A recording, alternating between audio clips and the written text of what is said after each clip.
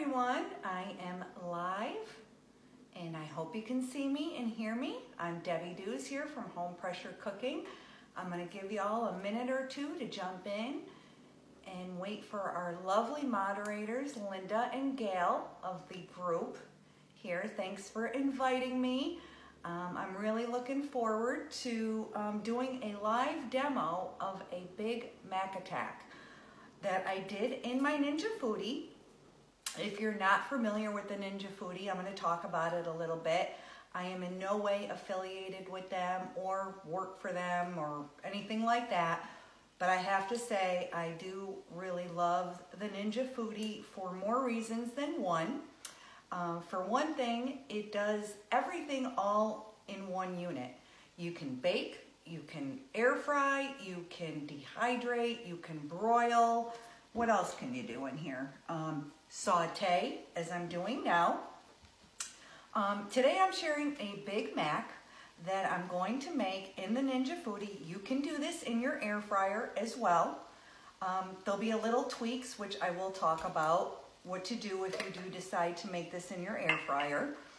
I'm using a 7-inch pan, okay? It's a springform pan that I carry in my line, Home Pressure Cooking.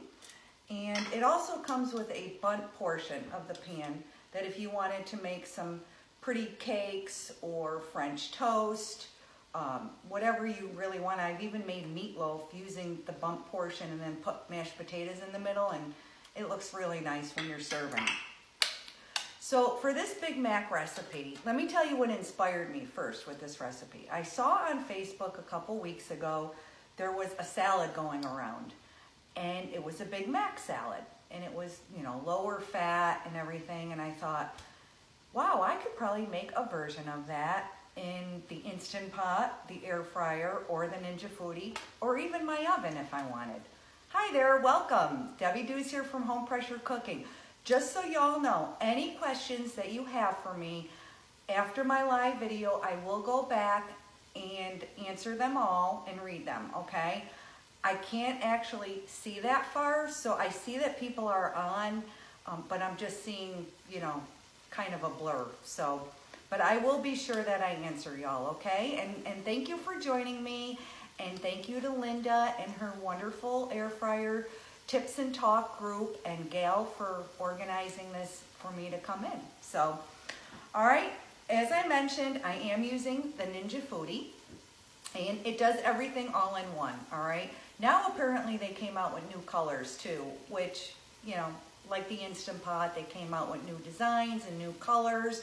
They all do the same, so it really doesn't matter. I will stick to my gray and black one. But the first thing I'm doing is sauteing about 1 pound of grass-fed organic beef.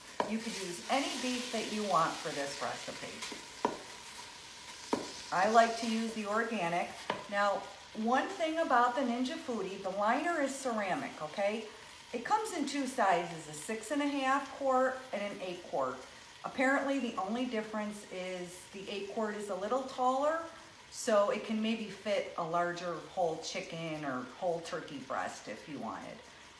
I find that the 6.5 quart is suffice for my family. I usually cook for, well, there's 4 in my family, but 1 is off to college, so I only have 1 younger one at home, but he eats enough for like 3 people. So I would say for a family of 6, the 6.5 quart is just fine. The liner is ceramic, which is a great feature for cooking in it and cleaning.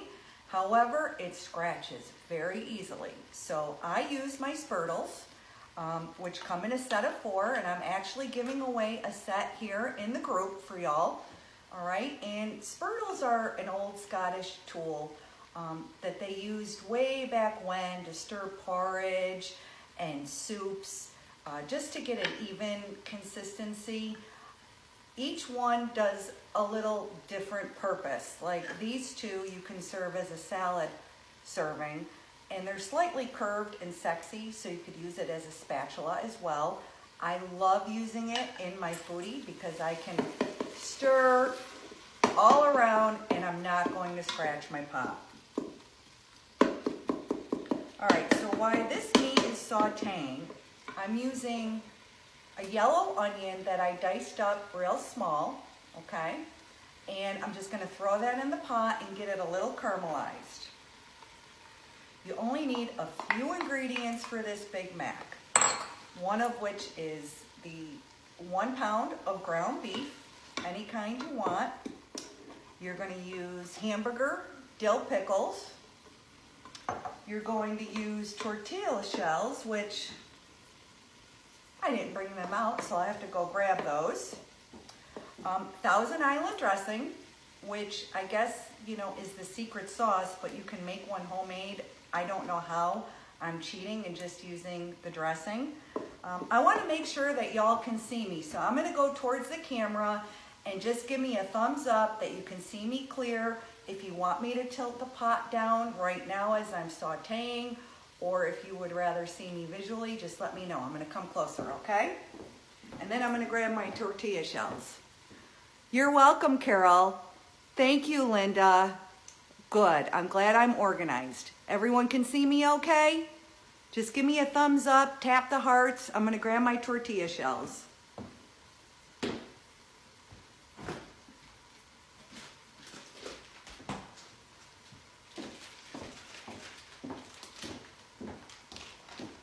Okay, so these are just basic flour tortillas, soft shell for fajitas. They fit perfect in the 7-inch springform pan. So we're gonna layer the Big Mac all the way to the top, and that'll be fun for you guys to watch how simple this is. Your family will absolutely love this. If you like Big Macs, which I haven't had one in like 20 years, to be honest with you. I was a huge fan of them back in the day, but you know, now that I'm a little bit older, if I ate a Big Mac, I'd look like a Big Mac. So, but you can also, in this pan, you can make lasagnas, you can make, of course, cheesecake, you can make taco pies, fajita pies. There's so many versatile things that you can make, and this pan fits in most all air fryers. I have a Philips air fryer, I believe it's a 3.2, and this pan fits perfectly in there, and it's one of the smallest air fryers, so I have no doubt that the 7-inch will fit in your basket perfectly, and you'll love it. You'll use it so much and for so many recipes.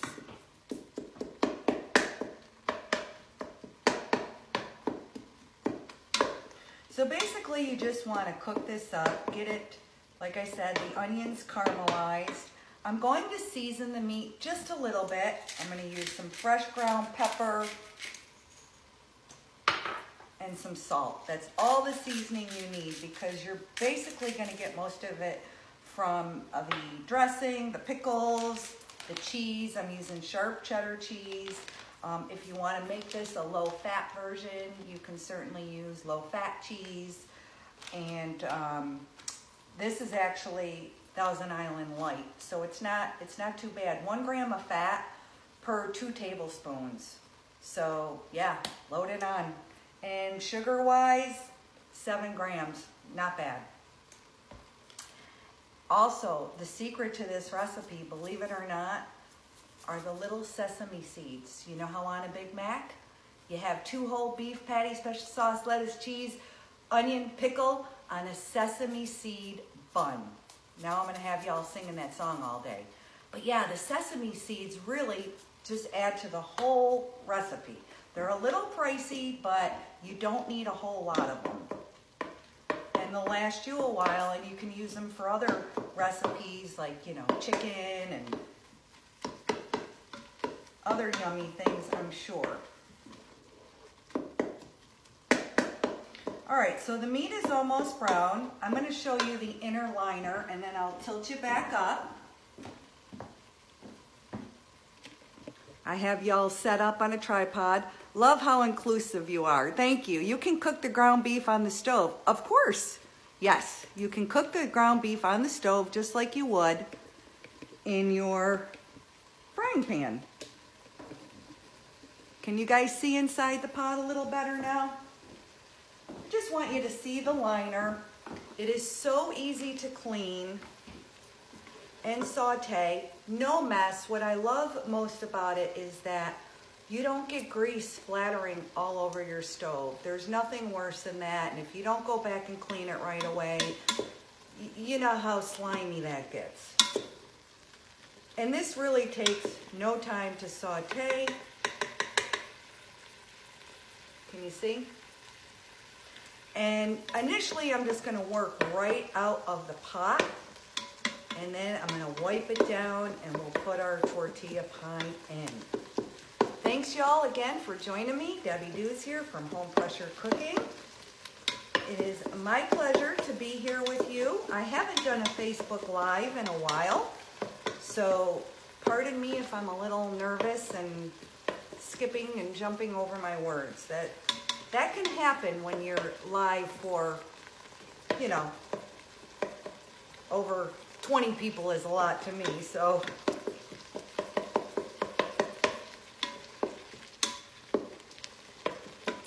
All right, so I am going to go wash my hands because I got a little oil on them. I'm gonna grab the rag and we're gonna get to step 2.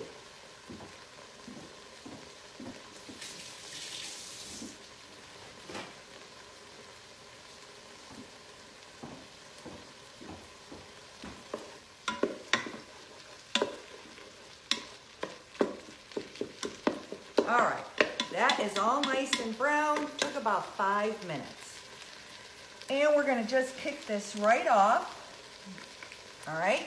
Now on the Ninja Foodi, there are not many buttons at all. I'm gonna go through what the functions are, okay? You have a dehydrate, which I have not used yet, but in my group, Ninja Foodies, I have noticed quite a few people have used the dehydrate and they love it, all right? Then there's the sear and the saute, which this is the mode I'm on now, and you can do it a high, a medium, or a low, which is a nice feature. I had it on high, medium. And then, of course, there is your broil option if you want to get something at the end. The Ninja Foodi comes with 2 lids, all right? You have one lid that is for pressure cooking, and it looks just like the, you know, Instapot lid. It has the inner seal, same exact concept.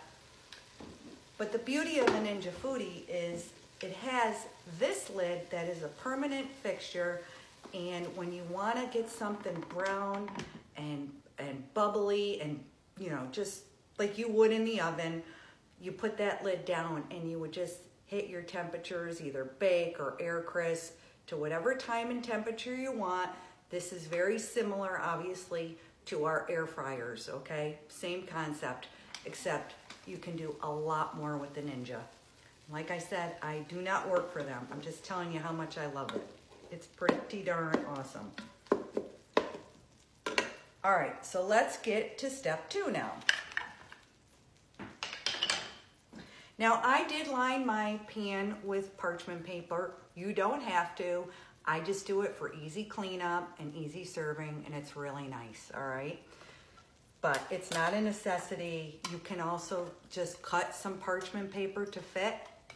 I do also do a little spray butter, just a little, on the bottom, okay?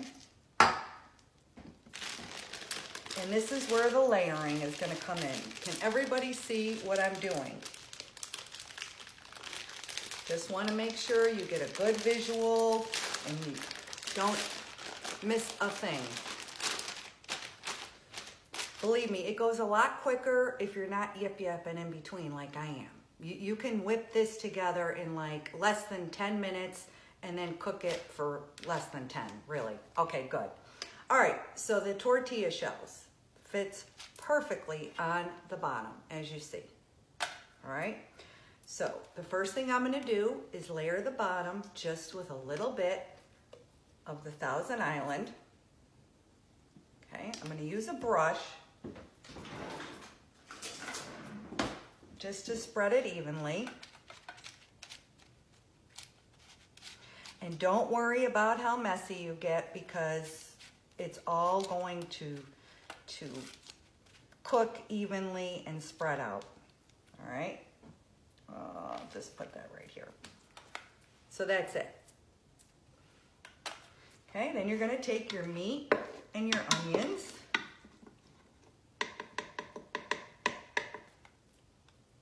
And we are going to layer the bottom. Hopefully you have the Big Mac song in your head. You can sing it for me. I want to laugh because when I first made this, my son, who is 17, who, you know, they think they know everything at that age, he said, Mom, this is so good, but it's missing one thing. And I said, what? He said, ketchup. And I said, really, dude? Apparently you don't know the McDonald's Big Mac song. And I sang it to him and he said, oh. I was like, I owned him that day, didn't I? All right, so the meat, the cheese. I'm using a sharp cheddar. Just gonna sprinkle it on. Do that. The pickles. Now, if you don't like a lot of pickles, don't use a lot of pickles.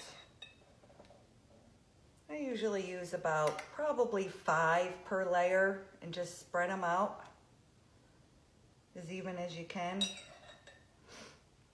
There was a small one in there, so there's that.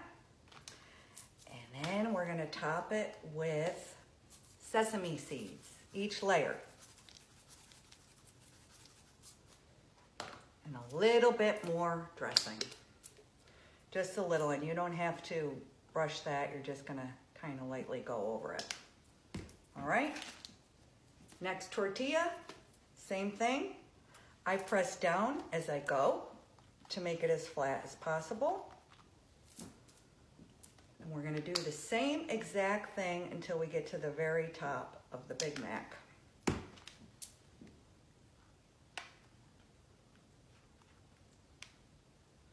The reason I like to put the dressing on the bottom is because, you know, tortillas can be a little bit dry. Plus, if you recall, a Big Mac, they certainly did not chintz on the special sauce, I should say.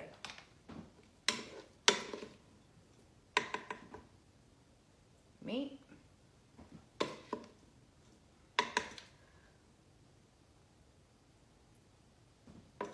Cheese. Any questions y'all have, I definitely will come on after the live and answer anything and everything, okay? I appreciate you tuning in on this Saturday afternoon. I don't know how your weather is here or there, but here it is quite miserable. We haven't seen the sun in South Carolina in about 2 whole weeks. So what do? We cook comfort food. Sesame seeds. Just a little more. Now when this is all finished, I shred some lettuce at the end after it's cooked, top it with the lettuce, and then some more Thousand Island. And I am not kidding you when I tell you this tastes, oh, I gotta put my Thousand Island, just like a Big Mac. You just will die over it. Kids love it, adults love it, everyone loves it.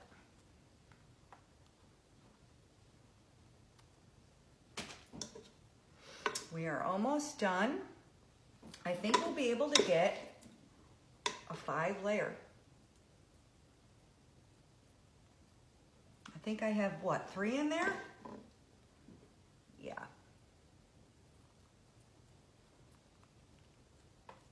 The last layer might be a little chintzier. That's okay, I'll just add more cheese.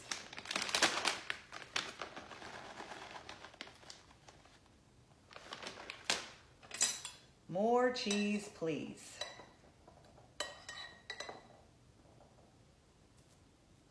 Now, if you were doing this just straight up in your air fryer, do it exactly the way I'm teaching you today.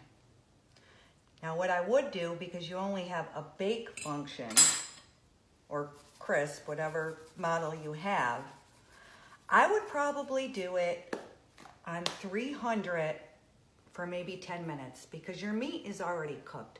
So it's just basically getting, you know, your cheese all melted in there and, you know, infusing your flavors. And I think that's all you would need for your air fryer. Now, I've only done it in the pressure cooker method of the Ninja Foodi.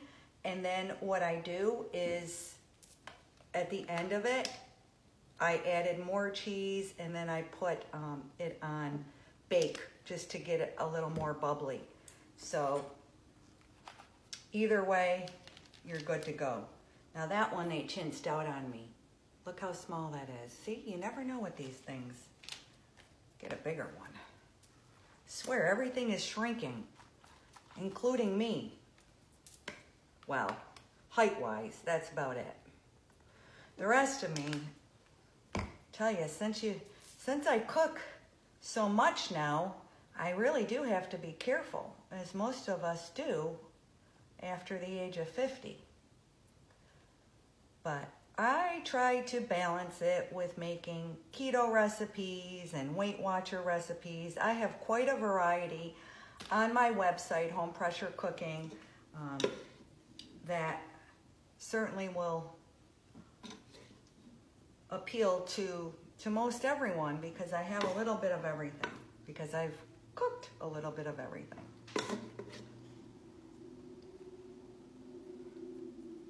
So as you see, the 1 pound of meat worked out pretty perfect. Get every last drop. That's what I love about the spurtles too. You can get around the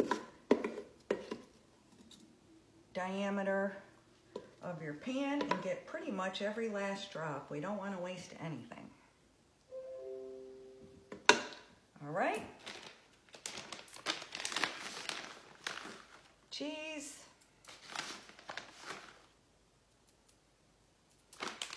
More pickles.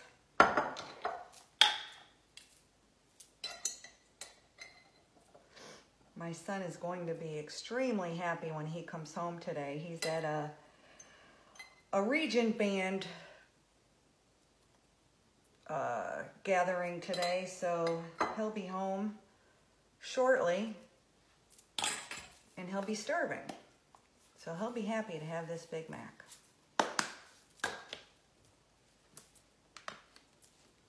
So will I. All right, last layer. And that's all we're gonna do. I'm gonna put just a little bit of dressing on top so it doesn't dry out.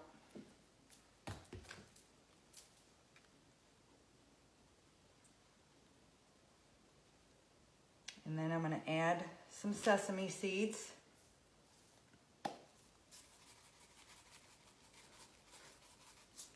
All right, and now it's ready for the pot. I'm gonna tilt the camera up. I'm gonna go rinse this out and I'm gonna check in and see what y'all have to say.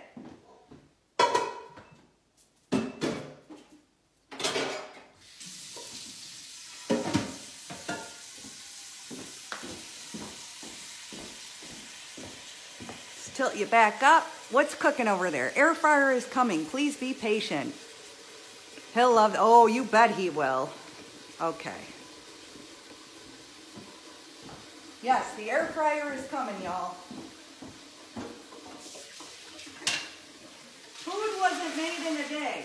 Well, yes it was if you have air fryers and Instant Pot.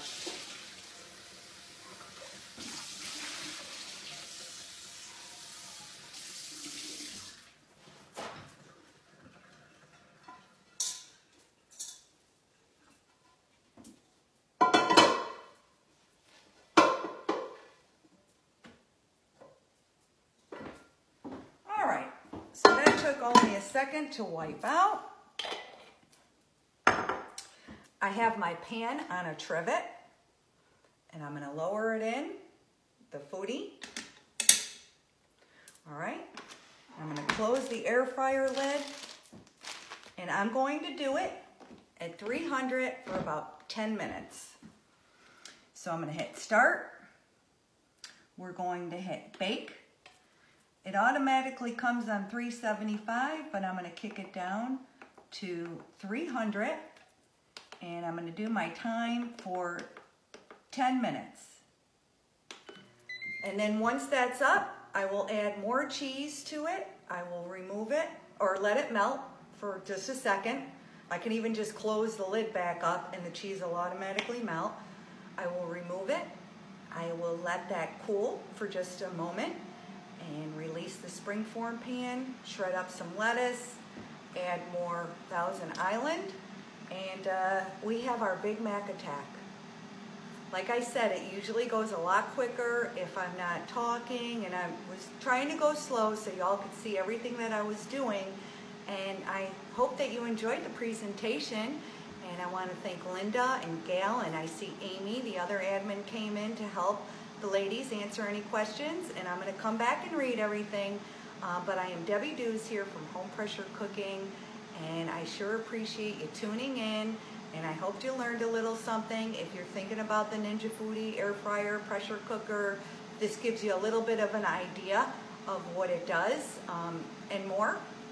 If not, enjoy your regular air fryer. You can do most every recipe just the same, except obviously, you know, your meats and things like that are different than pressure cooking because they're not as fast and they don't turn out as tender. So anyway, thanks again for joining me. I am going to go back in the thread and read everything. The complete recipe I did leave in the link here of the title. You will note that I did it in the pressure cooker though.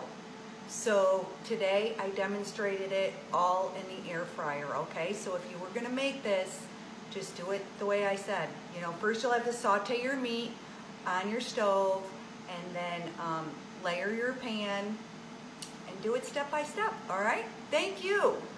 See y'all later. Thanks again for tuning in.